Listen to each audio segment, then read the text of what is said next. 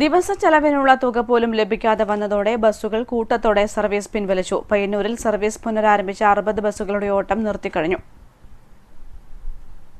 ലോക്ഡൌണിന് ശേഷം പുനരാരംഭിച്ച bus service നഷ്ടത്തിലായതോടെയാണ് ബസ്സുകൾ ഓട്ടം നിർത്തിവെക്കാൻ നിർബന്ധിതരായത്.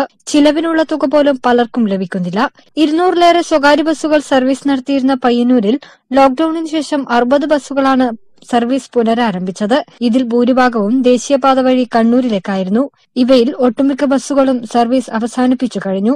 ദിവസ ചെലവിനുള്ള തുക പോലും പലർക്കും ലഭിക്കാതെ വന്നതോടെയാണ് ഓട്ടം നിർത്തിവെക്കേണ്ടി വന്നത്.